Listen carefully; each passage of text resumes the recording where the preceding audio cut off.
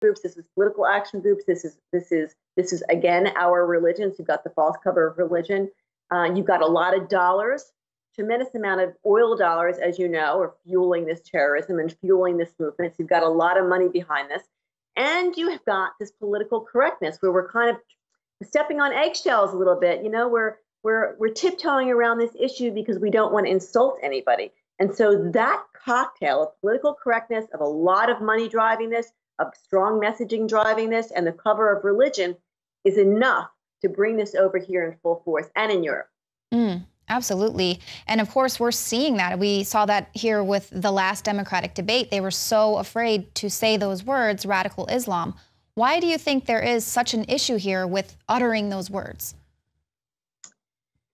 I think that there's a real lack of understanding of what the difference between a radical Islam and Islam is. And there's such a sensitivity about this, which is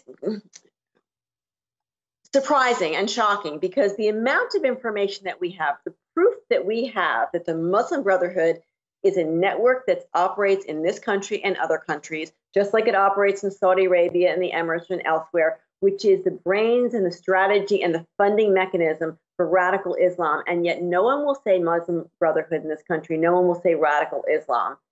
If I can take a minute and I can say this, our coalition country leaders, Saudi Arabia and the Emirates, when ISIS popped up its head in 2014, the first thing that those countries did was ban the Muslim Brotherhood because they understand that the Muslim Brotherhood is kind of the computer brain behind everything.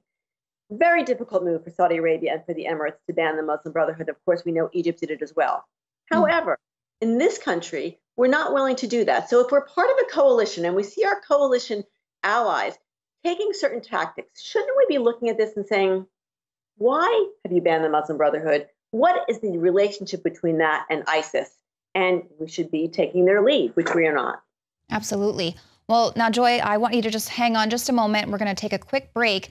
When we get back, I want you to break it down. What can we possibly do to halt this here in our country? What can we do to protect ourselves? So we'll be right back. You guys have the exclusive for, which is a product called Deep Cleanse. And why I'm so excited about it is it's a unique formula, almost like the iodine crystals. We have two unique products that nobody in the world has. One of the most amazing ingredients in the world, and it's called shilajit, and it's actually known as blood of the mountain or rock sweat because thousands of years ago, as a matter of fact, this ingredient was only given to the elite of the elite. Thousands of years ago up in the Himalayan mountains and in Tibet. And we wanted to put this in stuff for a couple years, but we couldn't get an organic form. Right. I mean, so let's explain. I mean, this stuff's so good, we couldn't put it out for years. Right. So I had to actually, it's kind of like the iodine crystals, finding a source deep in the earth that we could get the cleanest source available.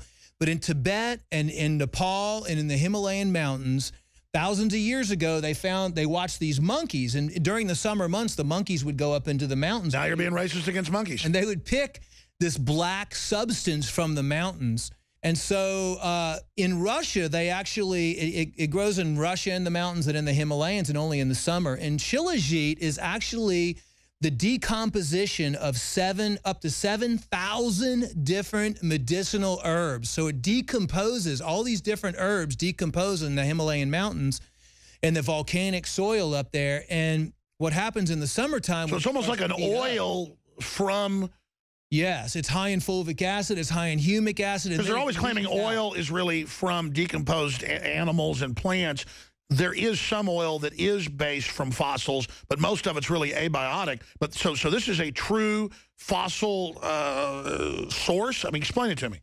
It is, it's really the decomposition, like I said, of over 7,000 different medicinal herbs and plants. And with the rocks and the pressure deep in the mountains, it freezes and during the summertime and the pressures build it up. It oozes out. It oozes out. So it literally oozes out of the mountain. It's like rock sap. It's like rock sap. It's black and it's highly nutritious. Even in the 1980s when the Olympic athletes in Russia were accused of being on steroids, they found out that they were actually been given shilajit because it works as an anabolic as well. and it builds muscles. It's a big dose in there. The second big main ingredient in there is a volcanic zeolite concentrate. And what this formula is designed to do, the shilajit and the zeolites have a real strong negative charge. All the metals and chemicals and PCBs and VOCs have positive charges. So these go in, they grab it, and then they safely eliminate it through the body so you can become healthy. I mean, this is an amazing formula. I wish I actually had it, but because this was an exclusive INFOWARS Life product, you're the only one in the world that has this formula now. And you know, there is going to be a limited supply available when you sell out because you can only harvest this once a year. How do people take it? How is it recommended that this be done? Just a daily dose? Yeah, daily dose. The instructions are on the label. You know, of course, I kind of modify it for each individual. It depends on what your lifestyle is. I mean, honestly, the best thing to do is for you to avoid all these chemicals and toxins in your environment and try to identify them and start slowly reducing them. But personally, I'm going to probably take it every day, every other day, and I'll probably go with about a dropper full to maybe 2 dropper fulls. And I don't expose myself to any chemicals. InfoWarsLife.com. Please also support our local AM and FM affiliates, support their local sponsors or become a sponsor, and spread the word. Because these aren't just great products. This is how we fund this independent operation. We're not taxpayer funded like MSNBC or NPR, and neither is your local station. So support them, folks. This is a war. Welcome back. I'm speaking with Joy Brighton. She is the author of Shariaism is Here, The Battle to Control Women and Everyone Else.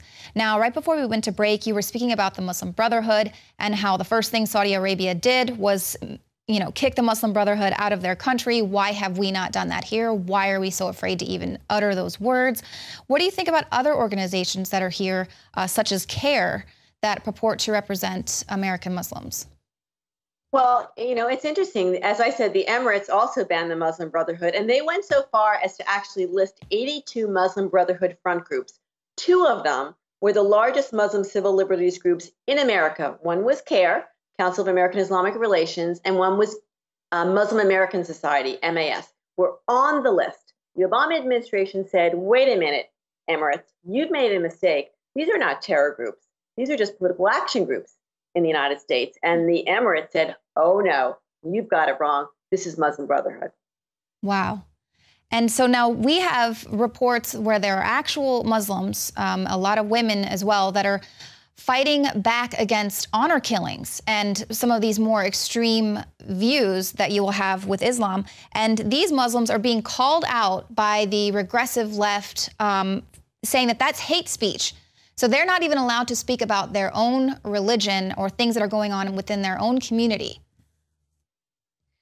Yeah, well, this is, you know, Shariaism, movement of political control, okay, is like communism and Nazism. What is the most important element to control someone is to shut down political debate.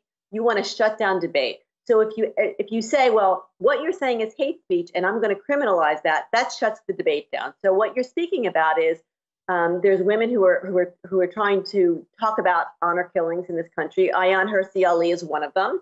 Went to Brandeis, was supposed to be keynote speaker. At the very end, and she is a women's rights activist and has been, Brandeis University said, well, you're very critical of Islam, and we think this is hate speech. Therefore, we don't want you on campus. So this is censorship. This is control of information. This is control of free speech. And again, once you start controlling the information that people have, the only information that we then hear about is coming from a side that basically has a point of view. And so shutting down free speech and free political debate is very, very dangerous and very powerful. Right, and this is something that's going on here in America. It's going on in the UK. We have actually these Sharia courts that are working in tandem.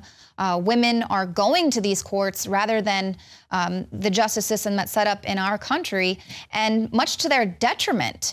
They're getting advice from men in most instances that are going to probably take their husband's side and, you know, go with the more thousands-year-old rules with their religion. So why do you think that is? Why do you think young women involved here are so, I don't know, willing to submit? Well, remember, you know, these women who are women who end up going to Sharia court are women by definition who are involved in a fundamental household. and they are very much trapped. And their only outlet is to go. They can't, if they go to an outside U.S. court, okay, they will be they will be threatened, if not actually killed. We've actually have honor killings in this country as well. So they're going to go, the only place that they know is the Sharia courts. And the problem in this country is that we're saying that Sharia courts are okay. We've got to show young women that there is an alternative. And if this generation doesn't have the strength to go outside and go into the U.S. courts, maybe their daughters will. But if this generation of young women who are still going to the Sharia courts feels like they're not going to be protected anymore in a U.S. court of law, because people are going to say that this is just their religion and it's a domestic violence issue, then they're always going to get, then they're going to teach their daughters to go to Sharia courts also.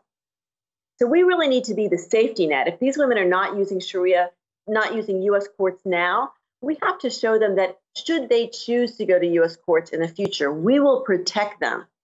And we will not say that this is religious freedom, but we will actually say that this is oppression of women, and it's against our Constitution, and it's against equal rights. Absolutely. And now, what do you think about Donald Trump's calls? He was saying, let's put a temporary ban on bringing Muslims in the country until we can fix our vetting system. Well, I don't agree with that. However, I can offer up solutions to what I think is a better tactic. And what I'm very frustrated with is that everyone is so quick to jump on Trump and say, this is unconstitutional, left, right, and center. But what they're not saying, we're not hearing from any presidential candidate, well, what would you propose? And I think it's very important. Let's not shoot the messenger here. We have a problem in this country. We've been unwilling to deal with it. And okay, fine. You don't want to ban on Muslims? Nor do I. Here's what I would propose.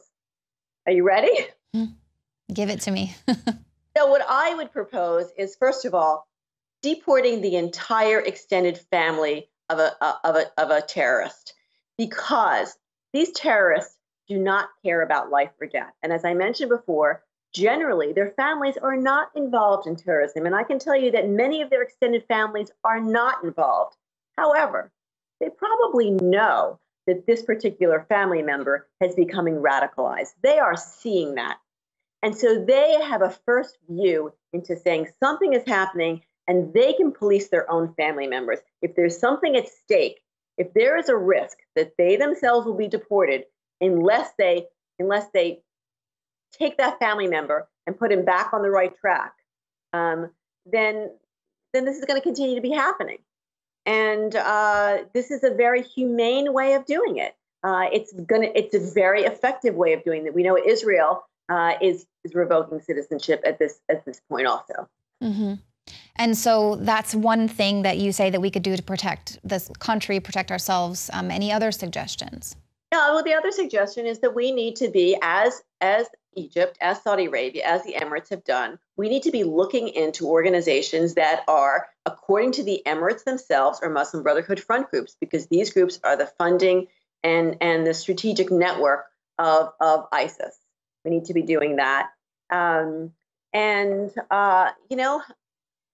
It's hard to say this, but the fact of the matter is that we have a network in our mosques. Okay, there is a network of mosques that are radical mosques. Unfortunately, some of these mosques are not houses of prayer. They are Sharia, what I say, Sharia command and control centers. And we've got to face the facts on this. The Boston Marathon, why did it happen there? Because there is a radicalization hub within the mosque system there. We're seeing radical mosques throughout this country. And we're going to have to, as France has been doing, is going in, surveilling mosques, and actually deporting some of these imams that are very fundamental. Mm-hmm.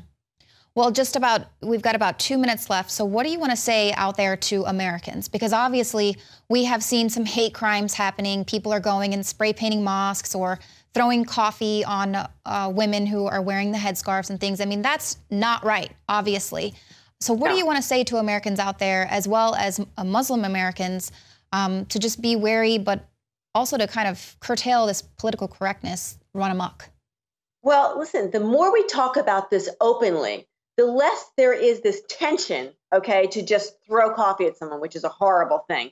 We've got to talk about it like civilized people. We have to have a heated political debate. And heated political debates are very, very ugly. And there's a lot of mudslinging and people call people bad names. But I'd rather be called a bad name than have coffee thrown in my face, right? Or start shooting each other.